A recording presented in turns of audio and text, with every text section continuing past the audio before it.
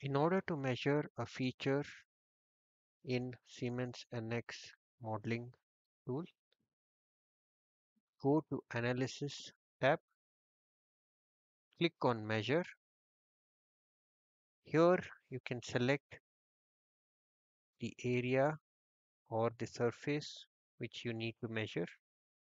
So as you can see, the data is provided like area, perimeter, radius, centroid.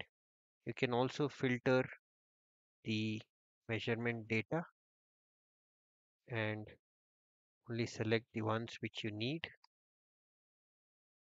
Click OK once done. In case you want to measure the edge, the steps are similar. You will have to select the edge and can get the dimensions of the edge.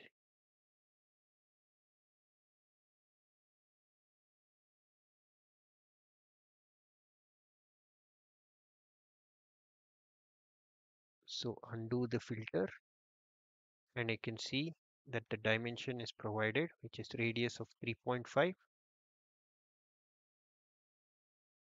and here the surface is having a radius.